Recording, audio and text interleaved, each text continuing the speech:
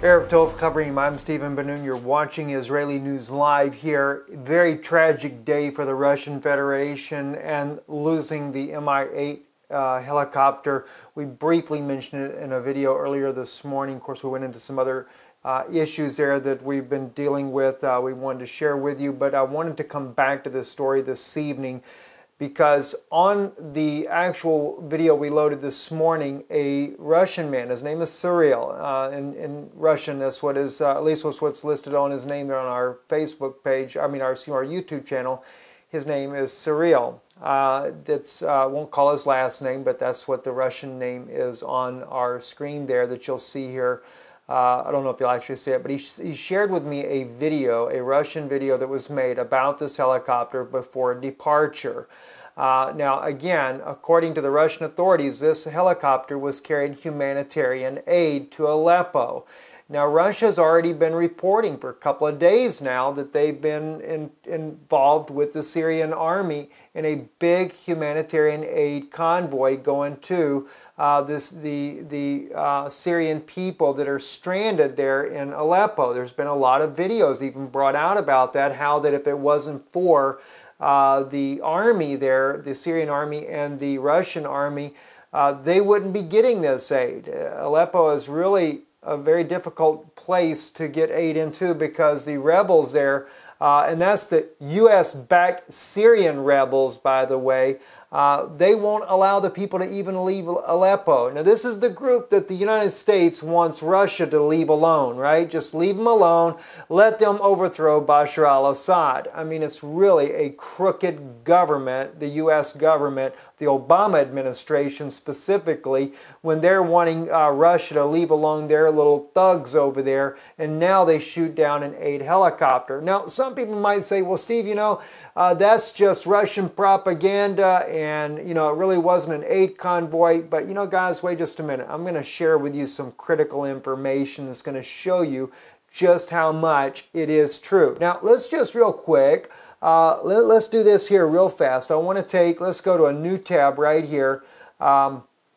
Russian aid to Aleppo. All right, let's just take a look here. Before this actually happens here, of course, the helicopter 6 hours ago, 4 days ago, Aleppo siege, Syrian Russian to open aid exit corridors. All right, now this is on CNN News, for God's sake. Even they are reporting it.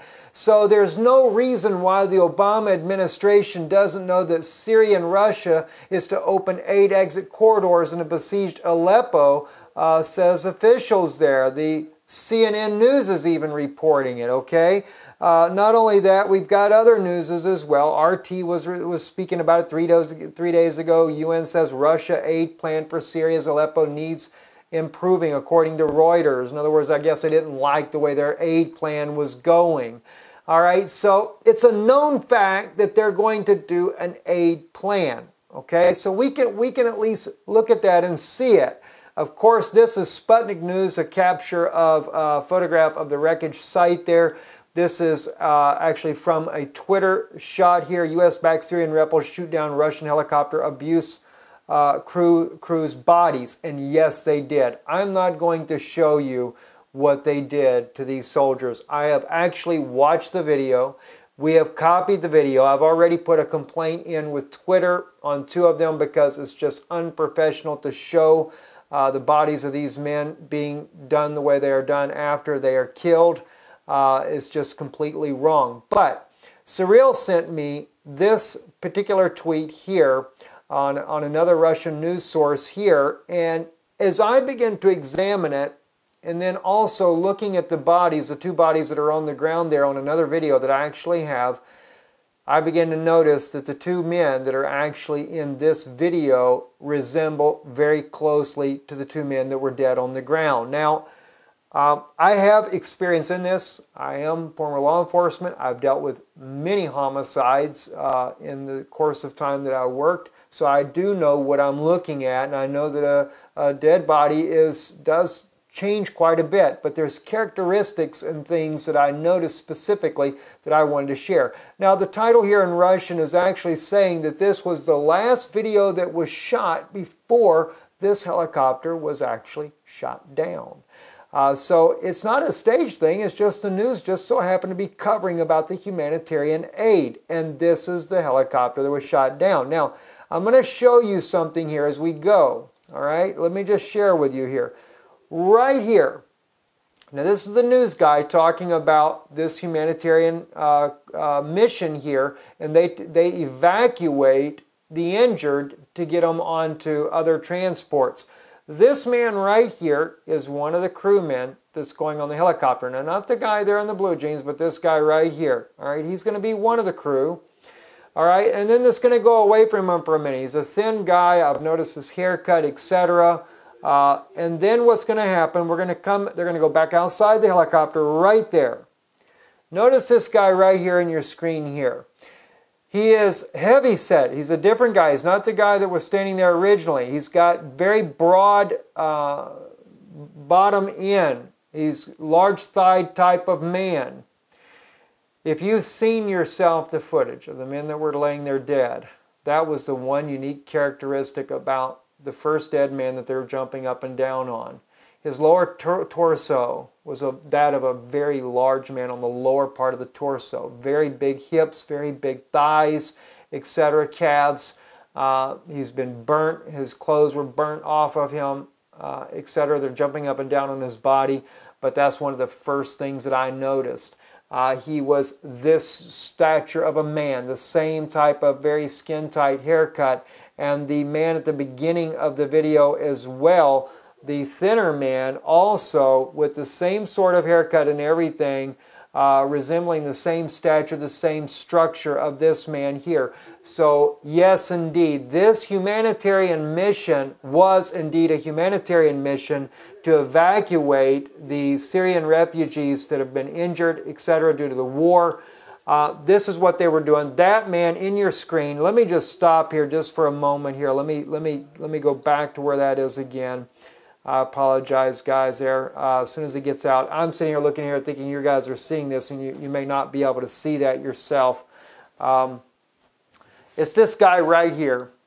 His buttocks area, his thighs, he's a large man in that area right there. And, you know, he's pretty much a broad man, but he's very big, you can tell, in the clothing there. And in the video itself, that of the crash, where some of the things that made it on Twitter where they're showing the bodies, that man's body is identical to the body that is laying on the ground that they're jumping up and down on. He's a very thick man. He's a heavy built man. And the other guy, the thinner guy, looked like someone had either put a bullet to his head or something like that. It's a very tragic situation.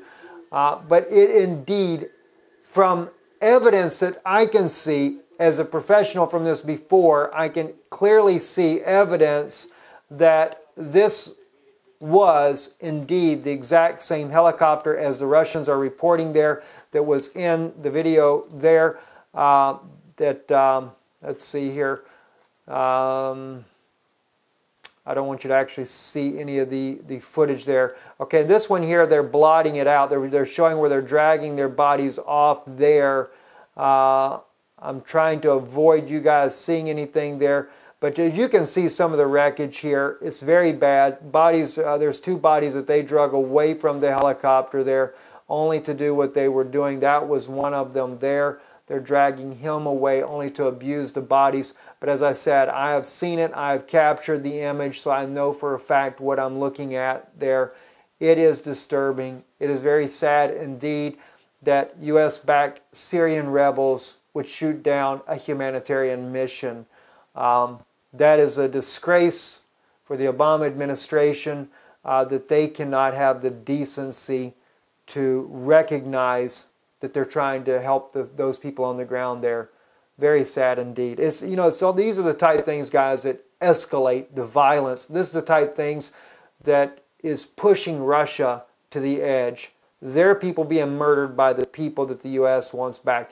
believe me, the Russian president is definitely going to take action. There's no doubt about it. You know, for him to lose 5 of his men in a humanitarian aid mission, I can only imagine that there's going to be a retaliation. It's not going to be retaliation on the U.S. It's going to be a retaliation on the U.S.-backed Syrian rebels. They're the ones that's going to pay the price for it. But we've already got enough tensions as it is here in this part of the world, in Eastern Europe, with Russia, with all the things that the U.S. is doing in NATO, provoking the Russian Federation. We don't need any more issues, especially like this one. I'm Stephen Benoon. You're watching Israeli News Live. Shalom.